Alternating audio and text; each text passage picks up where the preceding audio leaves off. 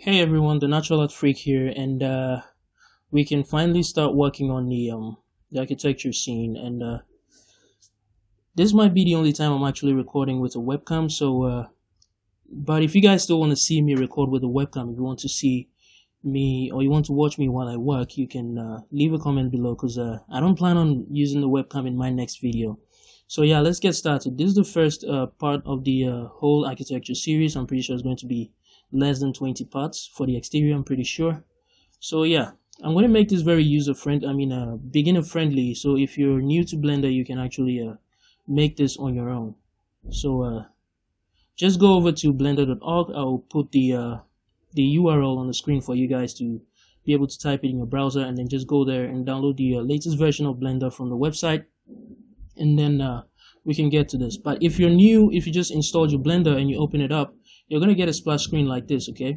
And it's going to ask you to assign your left click or your selection button to the specific side of your mouse.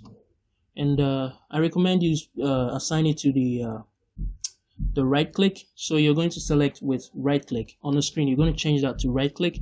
Right now my video is flipped, my webcam is flipped. I'm not sure if it's going to come out the same in the final video, but just know the right click, okay? Just set it up to the right click, and then just set up the search tool to be the space bar.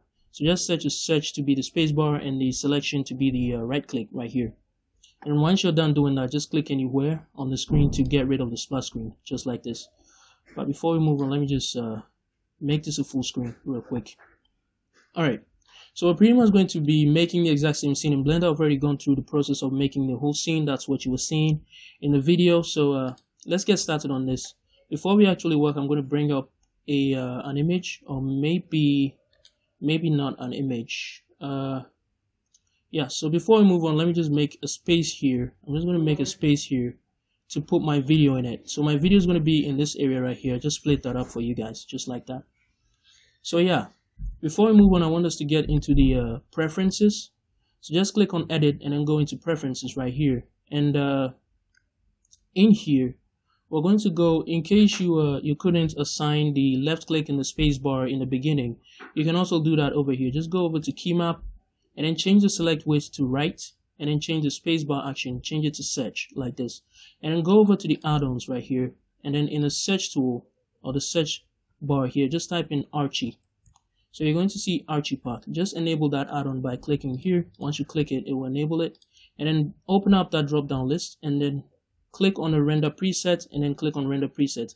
It's going to take some time to render those presets for you. Just leave it to do whatever it needs to do, and once it's done, just close the user preferences, or you can just to be safe, just click on save preferences and then just close that. So yeah, before we begin, for the beginners, I'm going to go through some slide tutorial for you. In Blender, if you want to move in the workspace, like you have your workspace like this, you want to move in the workspace, you want to do that with your middle mouse button right here. Okay, this button in the middle. So that obviously means you need a 3-button mouse to do this, or to use Blender. So you're going to use the middle mouse button right here to move in Blender like this. That is rotate in the viewport like this. So just hold it down and then move your mouse, and that's going to rotate it for you. That is with this button over here, all right? And then you want to select, say there's an object, you want to select that object with this right button. That's what we assigned just a few minutes ago, all right? So you want to assign that with this, you want to select with this button over here.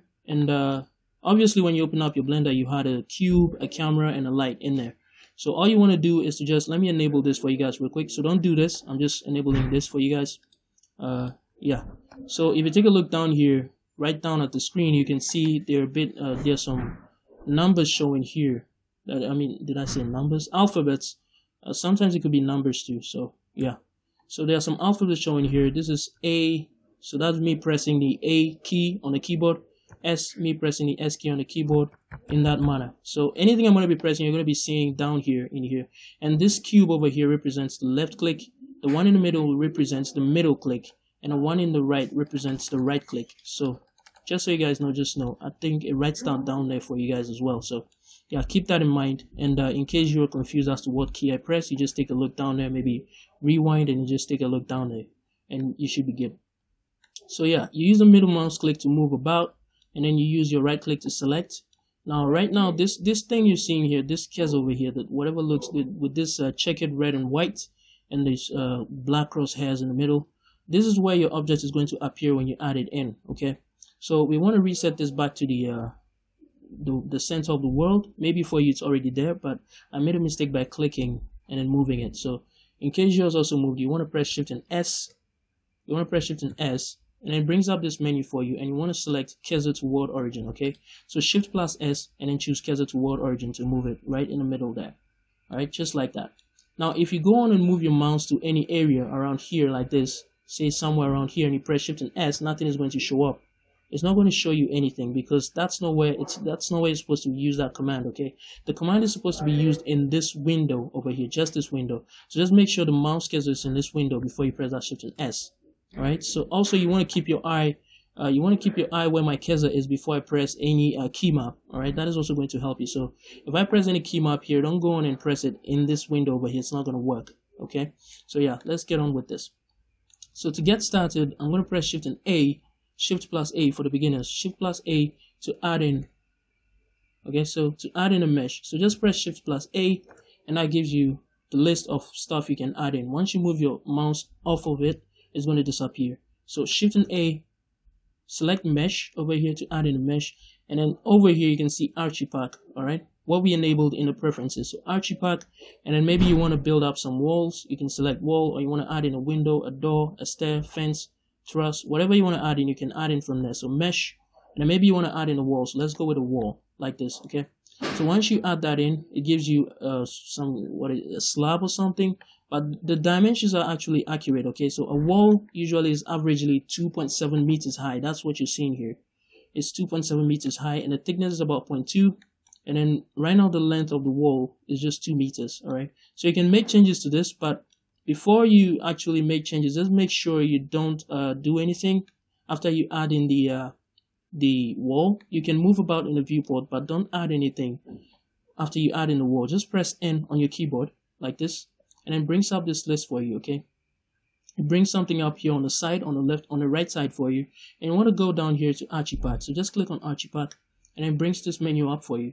Okay, so with this menu you can see we have parts, we have step angle, we have width, we have height, we have all kinds of stuff. All right, so if you increase the part, it's going to increase the number of walls, angles. The number of walls is going to give in, how do I put this, it's going to give you the number of walls you need. So you have one on the left and one on the top like that. So maybe you need 3, you're just going to increase this to 3. Maybe you need 4, you're just going to increase it to 4. So I'm just going to drop it to 3 for you guys so I can explain something to you guys real quick. So you also have a step angle. I'm not sure what that does, but you can play around with it if you want. And we have the width. This is the width of the wall. Okay, so you can increase that. But my wall is about 0.13 thickness. Mind you though, whatever I'm doing here is just for the beginners. Okay, so if you are actually here to learn the architecture itself, and you know much about Blender already, you might want to wait until the next video comes out, or if it's already out, you can just jump to the next video and then just start watching. That is if you already have any idea about Blender. This is just for the beginners. Okay, so yeah, so this is the widthness of the wall. You can add that in. Right now I'm just going to keep it at 0.2, even though my wall is going to be 0.13, which I'm going to keep in the next video. So this is the wall height. You can increase this to increase the height, and then you can move over here to part 1. Okay, this part 1 is actually representing the first part of the wall, which is the side over here. You can increase the length of it. You can see that increases the length. Let me just move the viewport a bit. You can see that increases the length. And I also forgot to mention, okay, if you want to zoom in and zoom out in Blender, you use the scroll button. Okay, just scroll up and down to zoom in and zoom out. That's what you use that for. So this will increase the length for you like this.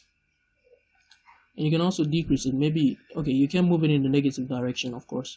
So just in this direction, you can increase it like this. So that's for the part 1. So let's say we increase the part 1 to about 5 meters long, and then the part 2 to about maybe 7. Let me increase it so you can see the one that increases. This one right here. So you can go with 7 meters long like this. And maybe the third one you can also go with, I don't know, any length you want to go with. So you can go ahead and add in more parts like this. You can add in more parts, increase the length. Sorry, I think that's part 4.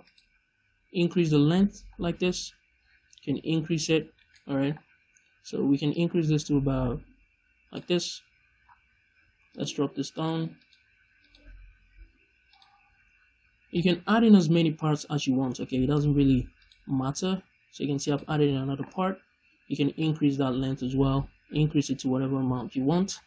And then also you can go ahead and make each of these walls, or any of them, you can make them curved or straight by just clicking on this here. So maybe you want to make the first one curved, just click on curve, and you can see that makes it curve, and then it provides you with what do you call it, other values to tweak around to help you with how much curve you need. Right now you can see the curve is dropping until there's no more curve, but you go with 180, it gives you a full 180 curved wall, all right, like that. And you can also increase the radius, that increases the size of it, and obviously that increases the whole area which it covers. And then the starting angle, I think the starting angle, let me see. Yeah, the starting angle actually lets you position the wall in what direction you want it to be. So let's say maybe in this direction you don't want it in this direction, you can actually increase it until it faces the other direction like this. Okay, so you would go with something like let's say 0, and you can see that gives you that direction very nicely like that. Or you want to go with it facing the other side, so you want to type in like 180, and you can see it's facing the other side just like that. So whatever you want to do, you can do. It gives you all those options. Even when you add in another object, you can still come back and then make changes to it. So maybe if you add in another object, you can still come back to this one, and the options are still available there for you. You can still make changes to them however you want. So yeah, that's the first part. And also you also have you have other options, like let me just move the mouse cursor here. So if you want to move the mouse cursor, you do that with your right click on the viewport. Okay, so you just click anywhere in the viewport to move your mouse there, like that. And now you're going to press Shift and A. So let's go Shift and A, Archipath, and let's add in a window. So it brings this up for you right here. You can select whatever window you want, maybe this one, and then you take a look at it.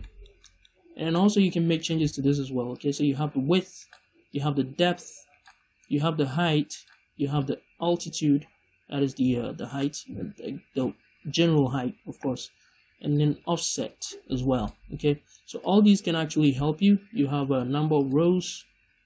You can also increase that. What did I click on? We also have rail windows like this. So rail windows, flat windows, and all that. You can go with whatever you want and then just work with it. Also, there are more options for you. You have the stairs. You can go with whichever stairs you want. There's a spiral one. Of course, again, you have those options to tweak it. Height, you have the thickness, you have the offset, you have a lot of stuff that can help you. The height, depth. Okay, so this is depth, and I think there's one that allows you to add more. Let me see, full height. Okay, so yeah, you know what to do. Just tweak, go around in these options, and then work with whatever you want to go with. But yeah, so you can add in more stuff as well. Let's go Archipath. We can add in fence, whichever fence we want to add in. We can add in. We can go floor. I think that's pretty basic. So yeah, just remember that wherever you have your 3D cursor is where your object is going to appear. All right, that's pretty much it. So I'm not sure if that covered the basics for you guys, but if you want to know, if you're a beginner and you want to know the shortcuts, I might actually put a link in the description for you guys to get a PDF. It's not my PDF, it's something I found online that helped me when I started using Blender. But you can go through that PDF and then learn some of the shortcuts you need and all that. But yeah, I think I'll pretty much end the first video here, and in the second video we can actually get started with the real work. So yeah, I'll see you guys in the next video.